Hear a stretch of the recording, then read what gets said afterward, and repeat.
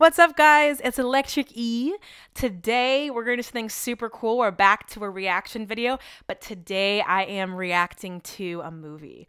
It's a film called Akeelah and the Bee. It was released in 2006, but a week ago was my first time watching it. So I'm so happy I decided to click on it. For some reason, it was free on YouTube.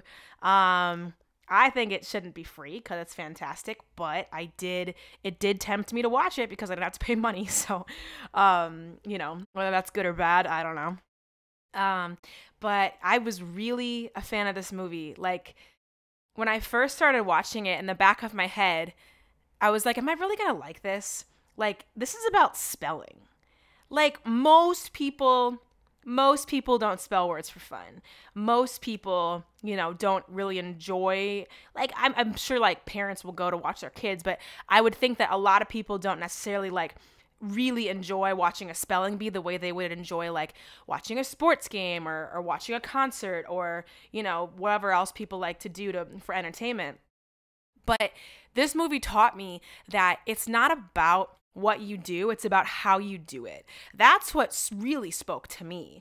And this 11-year-old girl in the movie, Akeelah, is so passionate about what she does that I was like, shoot, like, maybe I should spell more. Maybe I should get more into spelling. This is actually really interesting and really cool because, like, you know what I'm saying? Like, seeing an 11-year-old girl just dig into something like that is so cool.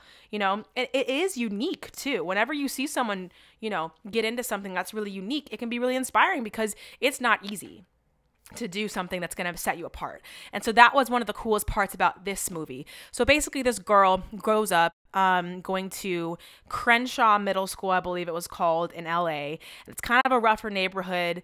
And, you can say all the things you want to say about the school system. The school system's not organized. It's not, having the right resources for the kids, all these different things. But in spite of all of that, she has a knack for spelling, and her principal sees this. And then this man named Dr. Larrabee, who is a champion speller himself, sees this and sees this potential. She does this inaugural spelling bee at her school. And basically, she's kind of told she has to do it because at first she's really resistant. She has a lot of truancy happening with her classes. And so she's been, getting in trouble with her mom. She's been raised by a single mom and she's been getting in trouble for not going to class as much, even though she's really smart. And so I forget if it was her teacher or her principal, I'm going off of memory, maybe both of them, that said, hey, you have to do this spelling bee. Otherwise, you're going to do like detention for the summer. And so she does it and she does really well. But then there's these girls in the back of the room that are making fun of her and heckling her the whole time. And at the very end, Dr. Larrabee asks her to spell a word that's incredibly difficult. I don't even know how to say it or spell it. I think it was prestidigitation. And she spells it like bam. That's in the trailer too. That was like one of those big moments in the movie. And she spells it like, this is easy, guys. And that was a cool moment for her. You could see right after she spells it, she's like proud of herself and it's really epic. But then the people start heckling her again. Her friends, her classmates, whoever start heckling her again. And she runs away as fast as she can. And she says, I don't want to do this anymore. And so after that, Dr. Larrabee says that he wants to coach her. And at first he rejects her because she comes in being rude. But then later on, she comes back and says, hey, I actually really want to do this and I really need your help. And so he becomes like a mentor, kind of a father figure for her. As I said, she has a single mom. Dad's not around anymore. But so yeah, that's a lot of the storyline, right? So there's a lot of things I could say. But I think one of the things I noticed the most in this movie, besides her perseverance and just her dedication to something at such a young age, because a lot of kids don't possess that type of dedication that young, that really stood out to me. I really love the relationship aspect of this film. There's a lot of really cool relationships that come up. So after she does this inaugural spelling bee at her school, she goes to, I believe it would be the district bee was the next thing that she goes to. And she meets this young guy named Javier, and he immediately sees her. He can tell that she's new, and he like takes her under his wing, and he's just like showing her the ropes and just being really kind to her. And I actually worked with kids for a while. I just stopped a couple weeks ago, but for a couple years, I was with the Boys and Girls Club. And I remember one of my favorite things working with youth was seeing them be kind to each other. You know, if somebody took someone else's toy and that other person's really mad, but then you see that person forgive them. They say, I'm sorry. They say, I forgive you, and they hug. And then they just go back to playing and they're friends again. Or like same kind of situation, having a new kid come in class and seeing one of my students come up to them and say, hi, how are you? This is my name. You know, that's one of my favorite things with kids is that they have these pure hearts. You know, unfortunately, a lot of kids have gone through things, especially at this job. I've seen a lot of kids at 5 years old that had been through more than most 80-year-olds I know in my life, you know, like been through a lot, but still in spite of all that, they're pure. And that's another thing I see in this movie is that Akeelah is so pure. She just wants to spell. She just wants to be the best that she can be and make a name for her family. And it's just really, really cool to see because like if we pour into youth, they're going to pour right back. And as the movie goes on, so okay, if you're listening to my review, I might give away parts of it. And so, sorry, just know that I'm about to give away part. But there comes a part in the movie where Dr. Larrabee actually says he doesn't want to work with Akeelah anymore and that he doesn't want to be her coach anymore. And Akeelah doesn't really know why, but she eventually figures out it's because he used to have a daughter kind of close to her age.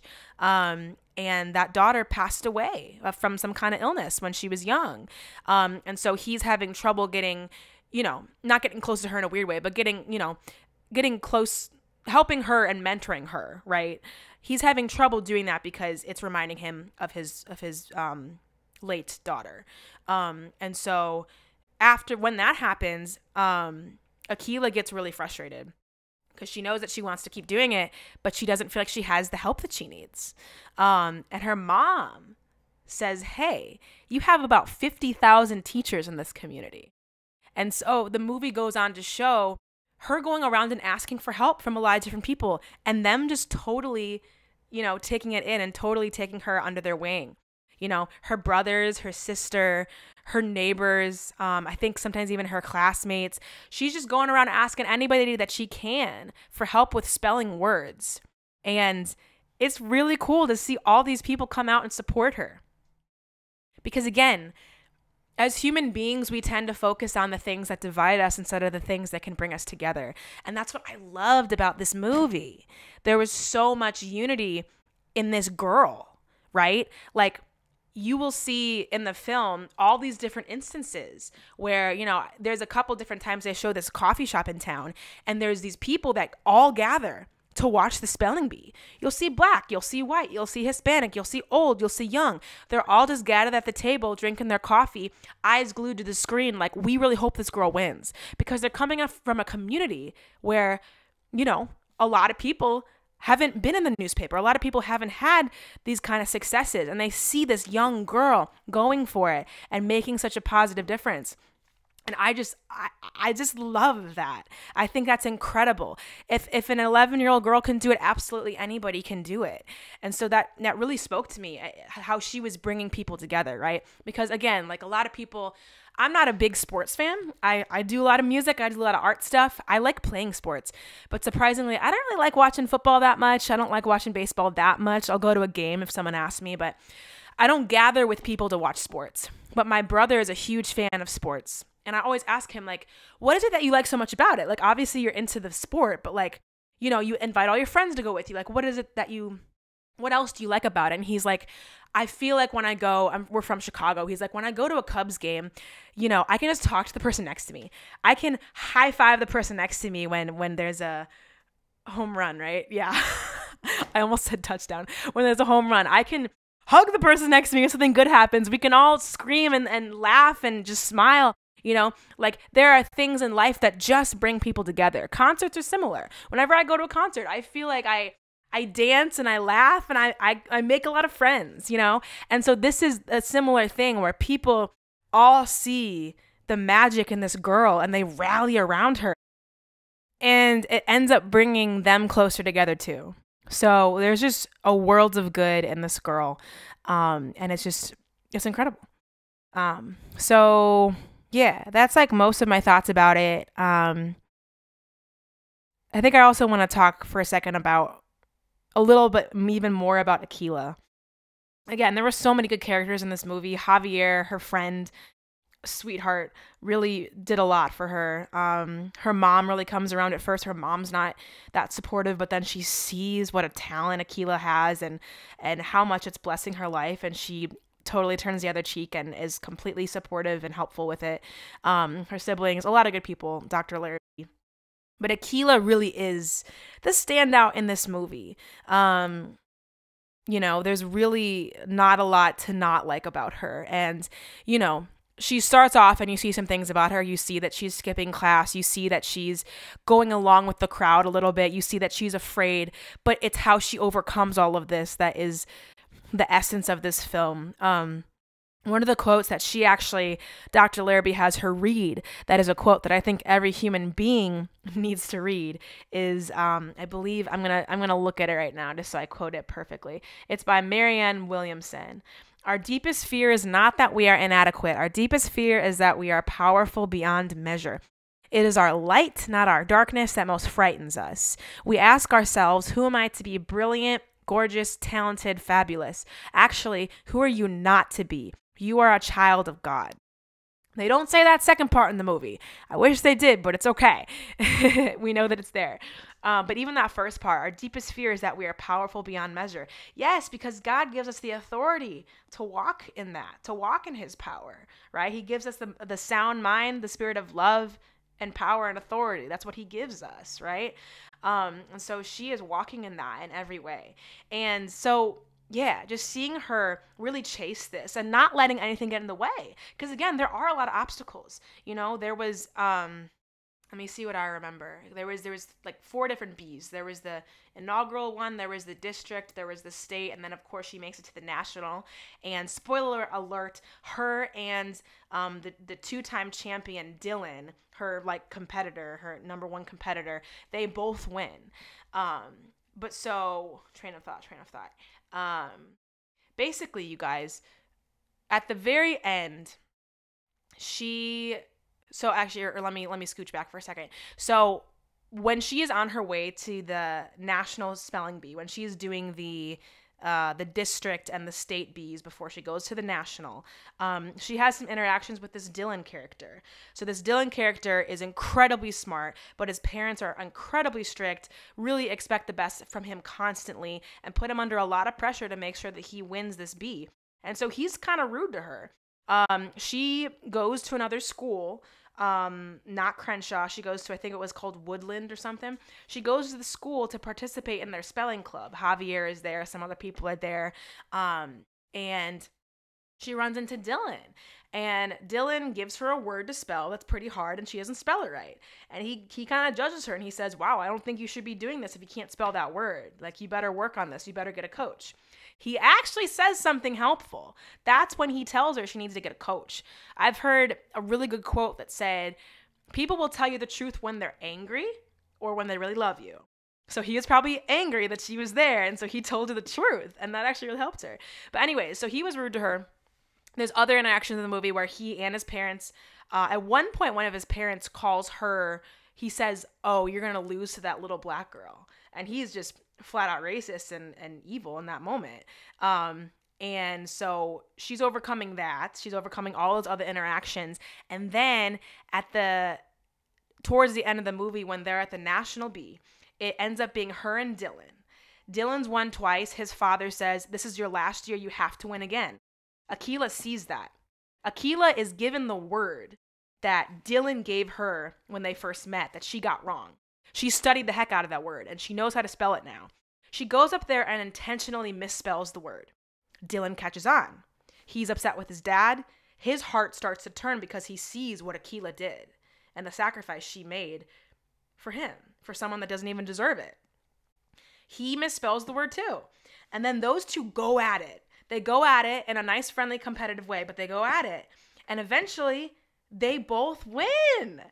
And that was such a cool ending. You don't see that very much.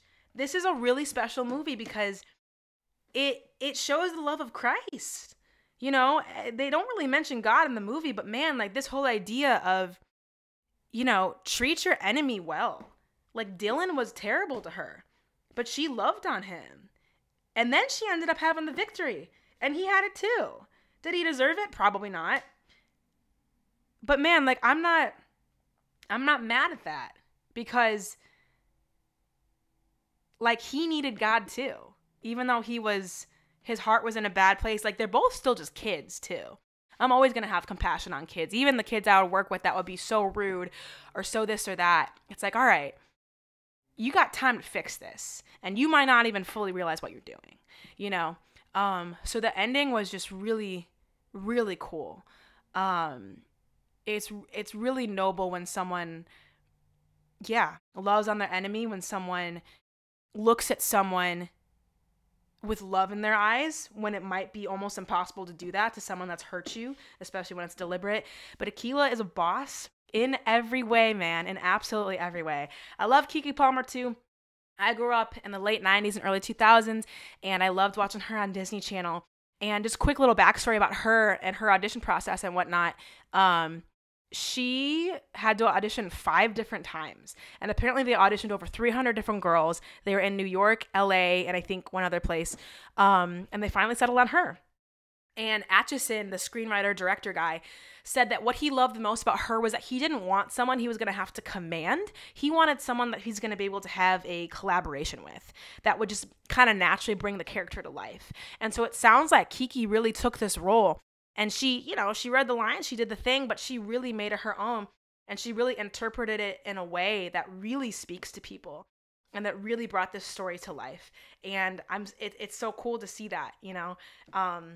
I haven't really kept up with her, but you know, from what I last heard about her, she seems like a decent person and a very good actress, and hopefully she's giving glory to God. I don't really know too much about her, but from that film, I was really impressed and really touched.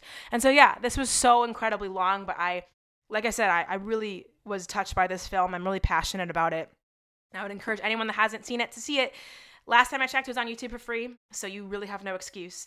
But also, if you can't spare $2, then come on. Maybe you can cut down somewhere else to watch this incredible film, or watch it again. If you probably, a lot of people probably haven't seen this movie in a while. If you have seen it, so I encourage you just to watch it again and just be open to whatever newness you can gather from it, whatever inspiration you can gather. So yeah, thank you guys so much for tuning into this. You know, if you have other movies you want me to review, movies are a little tougher because then you have to watch the whole 2-hour thing and carve out the time. And if it's a movie that maybe like I don't like or I don't really want to watch, then whatever. But you know, you guys just tell me what you want to see and I'll see what I can do. And don't forget, my single Shaggy Head comes out next Friday. I shouldn't say next Friday because I'm going to post this tomorrow or the next day. My single comes out August 18th. So if you're watching this on August 18th, go check it out. If it's before August 18th, go pre-save the link. I will put in the description box. Thank you guys so much. God bless, and I will see you in the next one.